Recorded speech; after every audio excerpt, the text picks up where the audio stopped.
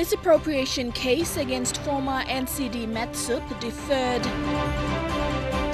Law and Justice Act 2014 being updated. And Namah not aligned with Polye on APEC. This is National EMTV News with Helen Sayer. Good evening and thank you for joining me for Monday's news. Deputy Chief Justice Gibbs Salika today deferred the allegations of misappropriation case against former National Capital District Metropolitan Superintendent Andy Bauer. Making the deferral, Justice Salika advised opposing counsel to file consensual orders before it can be proceeded in the National Court. Eric Harupma reports. The former NCD Metropolitan Superintendent was arrested in March this year. He was charged with 2 counts of stealing and abuse of office. It was alleged that between August 4th and September 30th in 2015, Bauer stole over 80,000 kina, money allocated for security operations for the 2015 Pacific Games.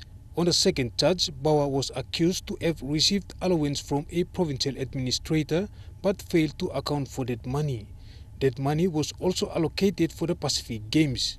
Deputy Chief Justice Gibbs Salika deferred the case, allowing Mr. Bauer and state councils to file consensual orders so that the case can be registered for trial in the National Court. Meanwhile, the bail review will not be considered until the consensual orders are filed and endorsed by both councils and signed by the court. Bauer was out on a 1,000 kina police bail. Eric Harupma, National EMTV News. A man has been charged with 75 counts of misappropriation and altering in Western Highlands Province. John Aposa, who works with the Western Highlands Provincial Government Treasury, appeared for his first mention today at Mount Hagen District Court. This morning, the magistrate read over 80 pages of a handout brief to the defendant. All the alleged offences took place between years 2008 to 2014, when he worked as the District Treasurer of Minj Electorate and then to Western Highlands Provincial Government Treasury. The matter has been adjourned to November 30th to give time to prosecutors to prepare their files. The Juvenile Justice Services and other law enforcing agencies are in the process of updating the Law and Justice Act 2014. The idea is to update laws governing juveniles so they are consistent with those of the United Nations. This is the response the law and justice sector is taking to ensure the act is implemented in schools and children become aware of their rights. This morning, representatives from law enforcing agencies met in Port Moresby to discuss the new act. For the courts to implement that law effectively, there has to be an accompanying regulation so that people who are out there implementing the law can have an implementing tool, which is the regulation. The discussions involved school debates with speakers from 5 secondary schools. Most of the topics debated on were on social issues which students face at school and in their communities and reasons why they react to these issues. This debate is actually the last process in the review of the juvenile justice policy, National Juvenile Justice Policy, and also the juvenile justice regulation. The first debate was on the topic parental negligence is a major cause for children's involvement in drugs and alcohol abuse. The affirmative team presented points on why they think parental negligence is the pull factor for children's involvement in drug and alcohol abuse. Parents not being able to earn an honest living results in them not being able to support their children. While the opposing team argued that parental negligence was not the main reason for children's involvement in drugs and alcohol abuse. Alcohol, Friday they are what? Drinking, like they earn the income from their own stress.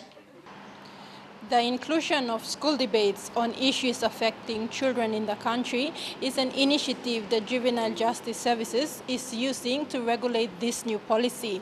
Now, because children are the targeted audience in this policy, it is one way that Juvenile Justice Services is using to get an understanding on how best they can assist children who find themselves in a courtroom. Thekla Gunga, National EMTV News. Seventh-day Adventist church members yesterday paid a visit to the Buimo jail and conducted a service with the inmates. This initiative was part of the Lay District Church program. The church members also provided rations for prisoners.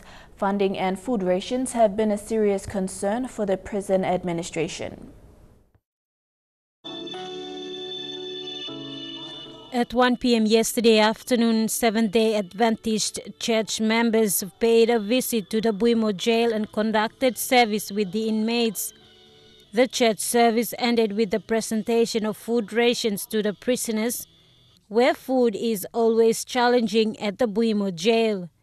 Buimo SDA Church elder Frank Keno says the church has been doing this visitation since 1989 and is still committed in assisting the jail with its needs.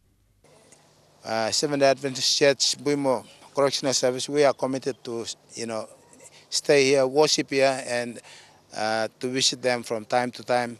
This initiative is a planned program organized by the church to be conducted twice every year. However, this year, churches in Lay District had not visited the jail. The Buimo SDA Church has decided to give the food rations as an early Christmas gift to the inmates before the year ends. We also assist in raising funds to do various projects inside Buimo Correctional Service.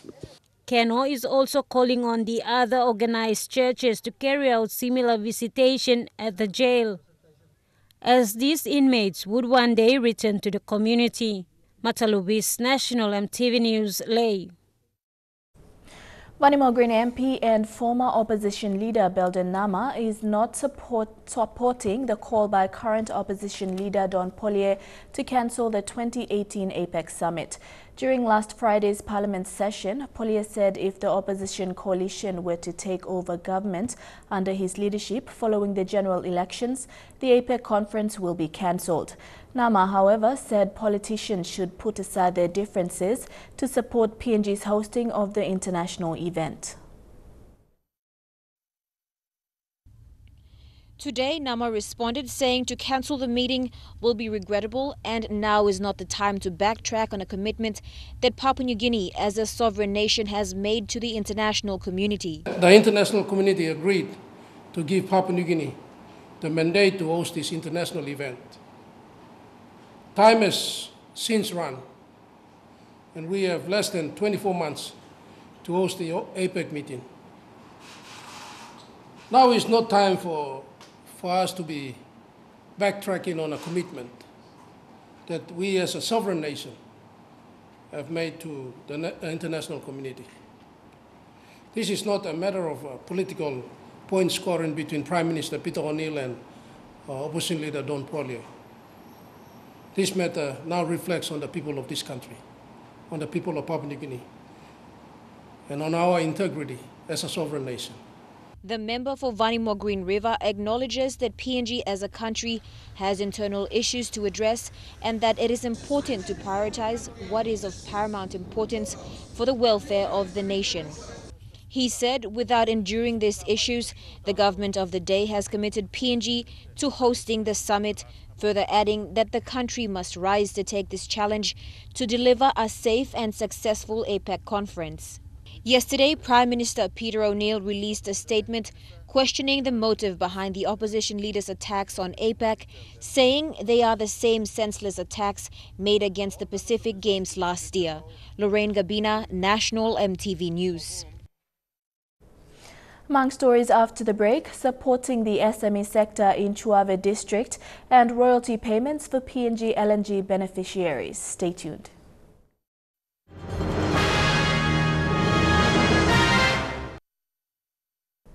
Welcome back. The small to medium business enterprises is a success story for the people of Chuave district in the Simbu province.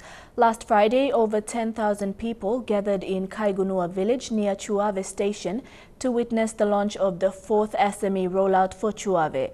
The people of Chuave will receive 4 million kina through the government's Small to Medium Enterprises program, facilitated by their local MP and Vice Minister of Mines, Weramori.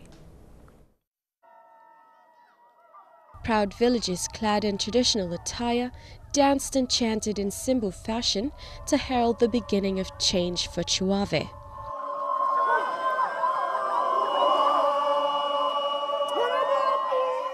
The SME is a significant initiative encapsulated under the government's Vision 2050 plan. The SME is a significant initiative encapsulated under the government's Vision 2050 plan geared towards alleviating poverty by empowering the lives of ordinary Papua New Guineans scattered across the country. Since the start of the SME program in Chuave, the number of applicants have risen from several hundreds to over 3,000 potential beneficiaries now registered with the Investment Promotion Authority.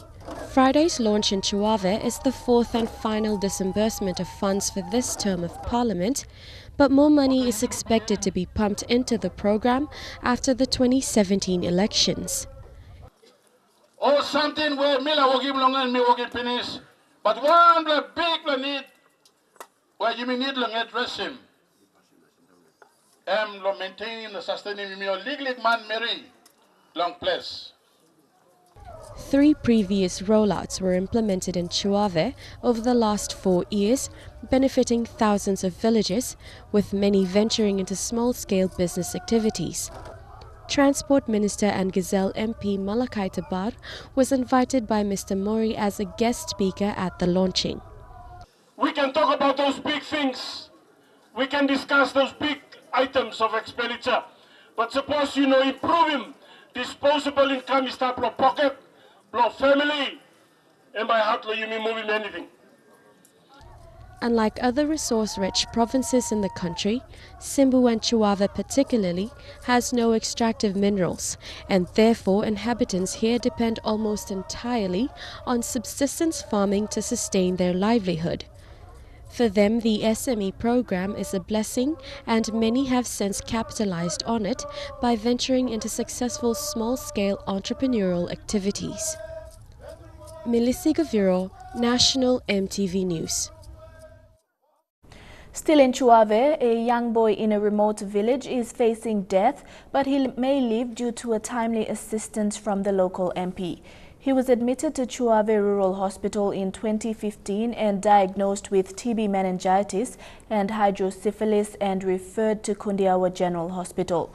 However, Bujon was kept in the village for 1 year, citing the village medicine man. He is now on TB treatment but needs an operation to correct the increased fluid buildup in the head. Chuave MP Weramori was made aware of Bujon's condition and came to his aid. Bujon, aged 17, is on the verge of dying. That is, if nothing is done to save him from a curable disease. Bu has meningitis and hydrocephalus, causing his brain to swell out of proportion. He acquired the disease over 12 months ago, but has only recently been admitted to Chuave District Hospital, where proper diagnosis was undertaken by Dr. Christopher Ninkama. Bu needs urgent head surgery to drain the fluid buildup inside his head, but if the critical medical operation is not performed, Bu could die in a matter of weeks. This life-saving operation can only be performed in Port Moresby, but his parents are ordinary villagers who depend on subsistence farming, and they cannot afford to take him to Port Moresby. Dr. Ninkama examined the patient and brought the young man's plight to the attention of Chuave MP Weramori. Not so long ago, the member had actually sponsored another young kid from here to Port Moresby, who had a similar problem, but his case was due to a condition of a growth in the head caused by TB as well, but it didn't need the operation. But this kid is back here playing around, going to school. So the member is, through his kind-heartedness, is giving this other kid that second chance and second opportunity. On Saturday, Mr. Mori walked into the Chuave District Hospital ward and presented 5,000 kina to Bu's parents. He told the parents Mary and John of Girivu village in Chuave that he was equally worried and wanted their young son to live. The parents broke down and cried when they received the money from Mr. Mori. Melissa Gaviro, National MTV News. Villages located along the PNG LNG project's plant site in Central Province will soon have direct access to their royalty payments. This follows a ministerial determination allowing the opening of accounts for affected villages. According to Minister for Petroleum and Energy, Nixon Duban, this process will begin on the 4th of November. Following the initial shipment of LNG from the PNG LNG project in May 2014, over 200 shipments have been made to date. During this time, monies from the sale of these shipments belonging to landowners within the project areas have been kept in trust at the Bank of Papua New Guinea as well as being managed by MRDC. According to Minister Duban, following consultation with stakeholders within the project, including the Department of Petroleum and Energy, a ministerial determination was made to commence the process to have monies for project landowners within Central Province accessed. I've been up to Hides, I've been up to Angore, I've spoken to our people. I think our people understand the difficulty that we have placed before ourselves. And where there is no level of litigation that is all clear, we are now doing the right thing for the country. The process will begin with an awareness in the 5 impacted villages. This will involve officials from the Department of Petroleum and Energy, MRDC, Kumul Petroleum Holdings, as well as BSP. In terms of the government's view is that there must be a timely manner in terms of releasing the benefits to the landowners. And what we are doing now is a process towards achieving that. We're opening accounts. We're launching the opening of accounts. And the various splits and what that will come down to the landowners will be broken up according to the percentages for each of the project areas, pipeline areas, down the PNG LNG project. It's the total amount, say for example, for the whole equity, we said it's about 250 million. Okay, that's what is there for the whole equity. But then we'll have to split it down further to the pipeline portion based on the UBC agreement, to the plant side, and then to the PDO upstream. All of those based on the agreement that, so that's why it's pretty premature to come down to the details of that until we get all of the beneficiaries and the accounts together. Although this process will take time, there are hopes that it can be completed within the next few months. It's complicated a little bit and it's taken time. It's tested the department and it's tested everybody. It's an integrated project that is complicated because it runs 700 kilometers and different landowner groups, different tribes, clans. So we've integrated a complicated project into one single project. That's why it's complicated and it's taken the time. Mirabotulo, National MTV News. A small village in Western South Fly District is inviting the state and resource developers to work alongside locals to develop their community. This comes after Irupu Village registered its lands as an incorporated landowner group. Executive members of Irupu visited the MTV office over the weekend and publicly announced their invitation. Irupu is an hour's boat ride out of Daru, with an estimated population of 600 people. For 7 years, the executives have been working together to register their customary land. In September this year, they were presented their ILG certificate. Most of the changes are taken in the urban settings, and so vast majority of the people are left out. And so with a kind of understanding, so we took initiative to do this job that the government didn't come into aid for us to assist. And so what you see on the table is our sweat and effort. They are believed to be the first village in the South Fly to register their customary land. The executives say they took the initiative because they want to be involved in the development of their land. It's 2050 vision plan, so we have it in here. But now we are requesting that the government must come and do its part to come and assist us. They are now inviting the national government and developers to partner with the community to bring in development. Takla Gunga, National MTV News. And now looking at our finance news, the kina closed unchanged at $0.3155 US in the interbank market. At Bank South Pacific, your kina was buying $0.3080 US, $0.4029 Australian dollars, $0.2774 euro and 31.86 Japanese yen. Looking at commodity prices at New York close, gold, coffee, cocoa and copra closed the day higher. Crude oil closed lower, while palm oil and copper closed the day higher. And on the stock market, the Dow Jones closed at 29.65 points lower. The ASX is trading at 33.86 points higher, and the All Ordinaries is trading at 31.50 points higher. In the news ahead, the amended National Fisheries Rules and Regulations Act and an MOU to supply clean water for Central Province. Stay tuned.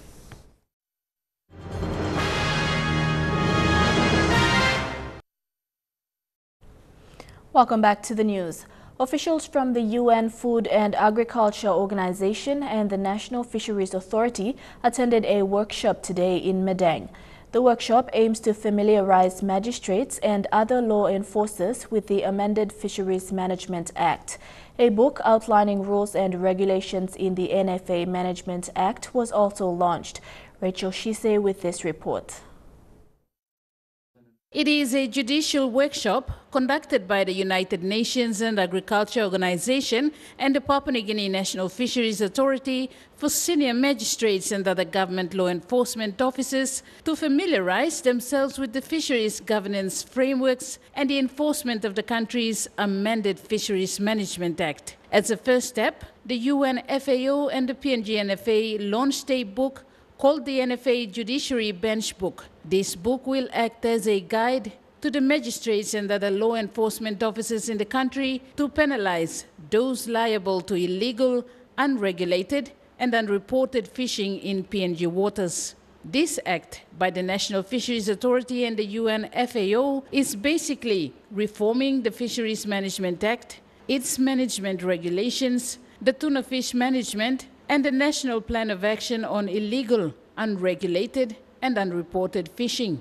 This workshop and the launching of the Judiciary Bench Book is specifically to address the issue of the yellow card on PNG's fish products by the European Union in 2014. According to the National Fisheries Authority's Managing Director, John Kasu, the yellow card from the EU is a wake-up call from issues that have accumulated over the years. Since the yellow card was issued in 2014, what we've done is we've looked at all the action plans in terms of addressing those issues that the EU has raised. This NFA Judiciary Bench Book will be updated as time goes by when all parties concerned, most of whom have representatives in this workshop, go through, discuss and give their feedbacks. Rachel Shise, National EMTV News, Madang. Returning officers and assistant returning officers in the autonomous region of Bougainville have undergone intensive training to prepare them before they can carry out the enrollment exercise. According to the Bougainville Electoral Commission, the enrollment update exercise is scheduled for 21 days. All eligible voters in Bougainville have been urged to visit the office of the Bougainville Electoral Commission and check their names on the electoral roll in order to exercise their democratic rights come 2017. The New Ireland Provincial Lands and Physical Planning Division has changed its approach to help weed out corruption by ensuring that all applicants comply with standards. Director Albert Correre said they have begun with Kavieng Town to change the outlook as part of new developments. They are also working parallel with the physical, planning and land boards to ensure there is compliance with standards. Since Albert Correre took over as director of the New Ireland Provincial Lands and Physical Planning Division, there has been some changes taking place in its capital, which is Kavieng Town. EMTV visited this public office to look at plans that are driving these changes. It began with the establishment of a fiscal planning board under a memorandum of understanding signed with the New Ireland Provincial Government and the National Lands Department. Kavieng is progressing. KVN is developing. And you will see that even in KVN now, you'll see new buildings coming up, especially we got a couple of supermarkets. We screen their applications, and we also screen the ownership to the title of land. We also screen their building structures. This new development should be implemented to make the new caving plan work. This will also improve the central business district. We are strict because KVN is a developing town, and we want everything to comply, not what it was like before, because we are going through problems of having other development in the residential areas, other development in the commercial areas. We don't want this one to happen. So the new KVN town will see that everything must fall in according to their respective zones. Now, what the Provincial Lands and Physical Planning Board wants to see is for these buildings to be up in standards. This means that they must comply with the standards to make caving a new caving. In Caving, New Island Province, Fabian Haklitz, National EMTV News. Water PNG signed a memorandum of agreement with the central government and the HIRI LLG to cement a partnership to develop a water supply system for LNG-impacted villages in the central province. The agreement between the parties is that the central provincial government would fund the project, which will be implemented in the HIRI LLG by Water PNG. The MOU was signed by the Chief Executive and Managing Director Raka Tavir, Central Governor Kila Hauda, and HIRI LLG President Hauda Rogea.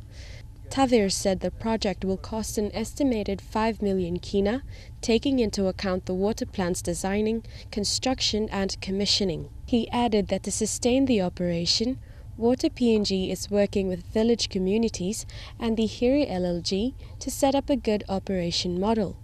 The HIRI LLG water supply is in fact the third of its kind, following Kwekila and Burena, and landowner issues were major setbacks to prior operations.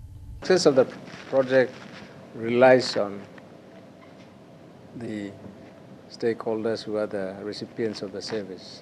Rogea, however, assured that HIRI landowners were aware of the urgent need for clean water supply and have pledged to cooperate. The signing of agreement today will create a pathway and also create history to alleviate waterborne disease and other diseases that are related to water. Phase 1 will involve the construction of pipe portable water, storage and bulk meters, and upgrade of current raw water intake and pumps. It is anticipated to kick off in a month's time. And now people have waited long enough. CEO, Mr. Tavri, we are ready to go. We have the funds, and we want to move as soon as possible. Meanwhile, he said the central government looks to extend similar services to the Koyari villages. Milisi Gaviro, National EMTV News. Chukai Sports is next. We'll have tennis, football and rugby union. Don't go away.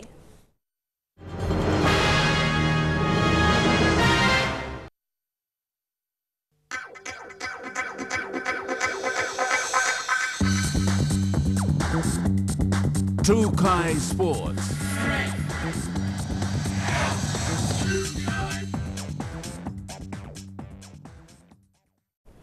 Welcome to Chukai Sports. PNG tennis star and 2015 Pacific Games gold medalist Abigail Terry-Apisa has improved her ranking from 931 to 534 in the world. This follows her participation in the Bendigo Tennis International in Australia last week. After participating in the 2015 Pacific Games, 24-year-old Terry-Apisa went on to join the Tennis Pro Tour in the Women's Tennis Association earlier this year, where she played a total of 77 international matches. With a start-off ranking of 931, she has improved her world ranking to 534 as of last Monday, after a successful Bendigo tennis international match against Naxabanes. In the Bendigo tournament alone, she lost 2 of 10 matches. The 8 wins qualified her for the semi-finals, though she did not get through to the grand final. The massive jump in her ranking came after she won 48 of the 77 international matches. That includes the Women's Tennis Association, Australia Pro Tour and others. Make a dream to become top 100 in the world. In the WTA, could be in tennis, in doubles, singles or mixed doubles, because she has the potential ability to do that. Abigail's father and national coach Kwalam Apisa hopes she can make it to the top 200 by next year. Mr. Apisa said she has proven that she has potential to climb the ranks further. Since winning 4 gold medals in the 2015 Pacific Games, Abigail has not received any sponsorship apart from the government incentives. This was raised by Mr. Apisa on Saturday when he received a 10,000 kina sponsorship from the Palm Records Club on behalf of his daughter. Dina Rhodes-Strico, National EMTV Sports. In football, Papua New Guinea will play the Islamic Republic of Iran in a one-off international friendly on 11th November in Kuala Lumpur, Malaysia. Head of delegation Joseph Yaladona described it as massive in football history for Papua New Guinea in preparations for the OFC FIFA World Cup Russia 2018 qualifiers. The PNG team will also play Malaysia 3 days after in Kuala Lumpur. The PNG national team will move into camp tomorrow in Port Moresby and expect to fly out to Malaysia next week Tuesday for the 2 international friendlies. Less than 13 days remain until the start of the FIFA Under-20 Women's World Cup, and a number of key events have already taken place, with the local organizing committee confident of delivering a world-class event. With a recent partnership with key enterprises such as PNG Power Limited, Telecom and Air Niugini, the event is set. Clockwork in motion, one of the terms used by the local organizing committee to describe the combination of events leading up to the World Cup. Key areas and logistical support already in place, with the local organizing committee on track for delivery. In terms of security, there will be approximately 200 Defence Force officers, 60 Correctional Service officers, and about 940 policemen, alongside 5 private security firms who will bring on an additional 360-man personnel to assist the security team. Running in line with FIFA's new focus on women participation, 43 women's referees and assistant referees will be in the country to officiate the matches. Earlier in the year, during the launch of the Winners' Trophy, Tatiana Haney, FIFA's head of women's football, had said the tournament was also a fantastic opportunity to address other issues off the pitch. It's by far not on the level, on a similar situation as men's football, and we do think that hosting a tournament can only help the growth of women and girls football, and not only on a sporting aspect, but really of the role of women in society. Local contractor Pincom Limited has also completed the laying of pipes for fibre optic cabling at both the Bava Mini Stadium and PNG Football Stadium. This will enable the tournament officials along the field of play to have access to internet service during the tournament. LOC Chief Executive Officer Seamus Martin had said while there had been difficulties earlier, things are now falling into place. Yeah, we're really down into operation mode, but I do, a little voice in the back of the head says I wish we were sitting here with 50 days to go again, talking about what we need to do, but I'm sure we'll get there in the end, as the Minister has assured everybody yesterday. A staunch supporter of the World Cup, Minister for Sport Justin Chichenko has been pushing for the country to get behind the tournament as well, with the 4 match venues already shaping up. All our contractors and project managers and engineers and architects have stated very clearly that all these beautiful facilities will be ready on time, games ready for the FIFA World Cup. 4 matches will kick off the tournament on Sunday, the 13th of November. With the home side departing to New Zealand last week for final preparations, Lisa Cole, the head coach, had this to say. Adjustments to our strategy, while we also get to see who our players are and give them a little bit of a run and figure out our starting lineup for Brazil. Tickets for the event go on sale tomorrow, with the prices affordable for spectators to watch the world-class event. Jeremy Moggy, National EMTV Sports. And to rugby union, PNG Pukpuk's coach Sydney Wesley has maintained the core of the team that reclaimed the Oceania Rugby Cup in 2015 for this year's Hong Kong tour. With a mix of talent within the squad, from senior players to a number of debutants, George Hockey's presence in the front row will not only boost the forward pack, but has also benefited the team's preparations. He played a vital role in the CRU Grand Final this year for the University Piggies, and he has played an integral part of the Pukpuk's preparations for Hong Kong. George Hockey, who is most probably the best in his position at present, has been a big booster for the national side and will be beneficial in the front row come the Hong Kong Cup of Nations in a week's time. George Hockey has been a revelation, I would say, this year. Speaking to him when he was named in the largest squad, he knew that he had quite a tough task at hand, considering that he was up against a lot of younger players. Really impressed with him. He's put in the effort at training and even on the 2 trial games. But the team boasts a wealth of talent, enough for Wesley to take to Hong Kong and produce results. A couple of boys who are making their debut on this tour, which is good. A couple of young boys as well who toured with the under-20s to Fiji last year. Pretty much shows that there's a lot of young boys who are putting their hand up. With their final trial match scheduled for Saturday, the team is expected to head offshore next week, where they will be up against some strong competition, particularly in Russia. You can't ask for more tougher opponents than that. I mean, last year's Foro Cup was good and it was tough. This will be a lot tougher than last year. We're not going to get there to get flogged. We're going to go there to be competitive, and that'll pretty much set the tone for World Cup qualifier next year. Lorraine Genia, National EMTV Sports.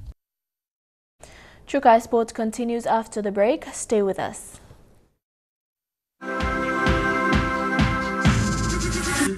Trukai Sports. Welcome back to Trukai Sports. The Alotau Corporate Volleyball Competition is into its 4th week of playoffs. The competition is one avenue Milne Bay uses to breed new volleyball professionals. Former PNG volleyball rep Jeffrey Gima says the code is improving despite the dominance of football and netball.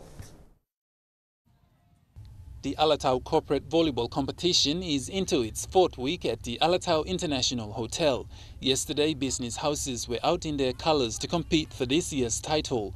The competition is an avenue where raw talents are shaping up as players to develop their skills. Despite being a corporate tournament, more and more youths in town are joining the competition. Basically initiated by the hotel itself. I think it's in the 2nd year now. We've got 10 teams that are participating in this competition. Former PNG volleyball representative Jeffrey Gima says more and more talents have been identified. He says part of the players are in the team for next year's PNG Games and some have played in this year's titles. Gima says the code is developing slowly. It's good to see young talents playing here as a province that's dominated by soccer. Like the interest is here, it's getting there. In yesterday's top clash, Nesfund in red went against a telecom outfit in white. The opening set was fierce, however, simple mistakes by Nesfund gave telecom victory. But with a young striking power pack, Nesfund bounced back to win the 2nd set with good control and balance. However, it was the telecom who had the upper hand as they made use of opportunities and put on points to beat Nesfund 2-1. In other games, Driftwood in green played the Pelpels. Under the guidance of Jeffrey Gima, Driftwood sailed past the Pelpels with an easy 2-1. The competition will have a week off the coming weekend due to the 2016 Kanu Kundu Festival. Godwin Eki, National EMTV Sports. Mal Meninga's revamped Kangaroos lineup was never seriously troubled in their opening Four Nations encounter, running away with 54-12 winners over Scotland at Halt Lightstream Stadium, while a Sean Johnson field goal proved the difference in New Zealand's 17-16 Four Nations win over England at Huddersfield John Smith Stadium. The first test of the Four Nations between Scotland and Australia saw the debutants competed strongly, but lacked the physicality to threaten the might of the Kangaroos. Meninga's man barely missed a beat in the first half. Man of the match Matt Moylan at fullback. With his slick passing game, tormented the Bravehearts by creating 5 of the Australia's tries. After competing tightly in the opening sets, a Danny Brow era handed the Aussies a scrum at the Bravehearts line. Soon after, quick hands from Moylan put to Ferguson over the left edge. From Brook, wasn't it? As soon as they had possession in this area, it was Ferguson, wasn't it? Superb. The second try came when Smith and Cronk combined to produce a line in the Storm playbook, when the skipper grabbed to find Cronk at the end of the ball to make it 10-0. Caesar's only one marker, and it was just... It became 4 tries in as many sets when Cronk earned his double. The contest was already beyond doubt at 22-0 after 15 minutes. And then it was the Panthers winger Josh Mansell who scored the next 2 tries in the 24th and 35th minutes. Just worked wide. It was that man Moylan trying to get out the back. However, Scotland was finally rewarded for their persistent efforts at the nick of half-time when Ryan Brayley scored from a Barrow grabber kick. That's exactly what they needed just before half-time. Josh Dugan scored in the resumption of the second half with 50-meter run that followed by 3 more tries with the final scoreline of 54-12. In the other match, New Zealand and England were tied at 16-all before Sean Johnson's 65th minute one-pointer gave the Kiwis the win. With a drop goal, and has he put it up? While a fair distance from full-time contributed to England's late meltdown, where they proved to be their own worst enemy. Shane Saroya, National EMTV Sports. And that ends True Kai Sports. The weather details for the next 24 hours when we come back. True Kai Sports.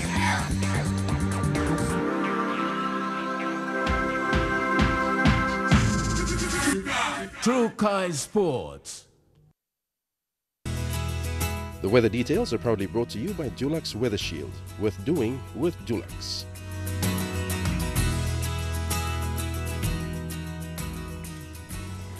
Your weather forecast for tonight and tomorrow. In the southern region, fine although cloudy at times in Port Moresby, fine in Darrow and Alotau, chances of showers in Kerema and brief showers in Popondetta. In the Momase region, some showers in Lae and Wewak, thundery showers in Medang and brief showers in Vanimo.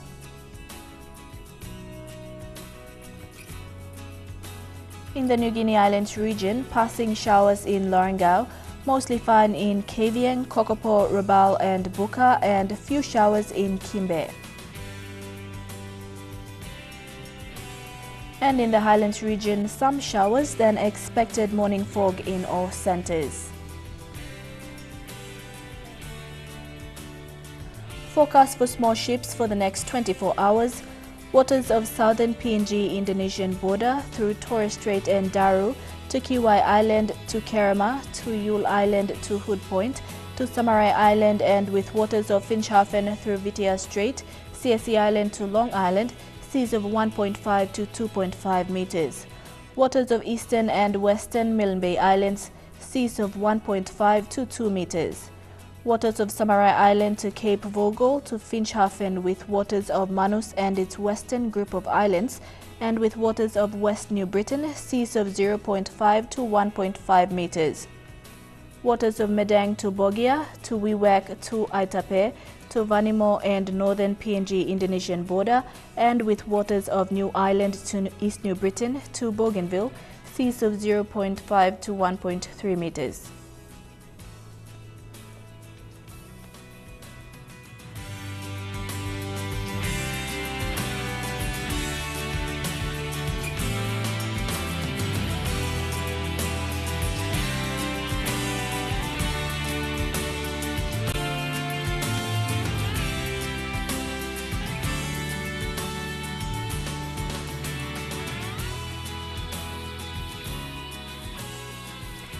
Ocean forecast for PNG areas. In the Coral Sea, seas rather rough with southeast winds at 20 to 25 knots. In the Solomon Seas, seas moderate with northeast to southeast winds at 15 to 20 knots. In the Bismarck Sea, seas slight to moderate with east to southeast winds at 10 to 20 knots. And in the Pacific Ocean, seas slight with northeast winds at 10 to 15 knots.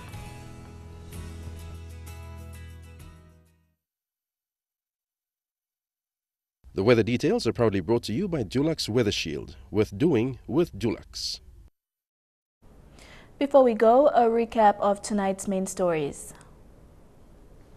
Misappropriation case against former NCD Metsup deferred, Law and Justice Act 2014 being updated, and PNG LNG beneficiaries' accounts launched. And that's the news, sports and weather for tonight, Monday the 31st of October. On behalf of the entire news team, I'm Helen Sear. Pleasant viewing. Good night.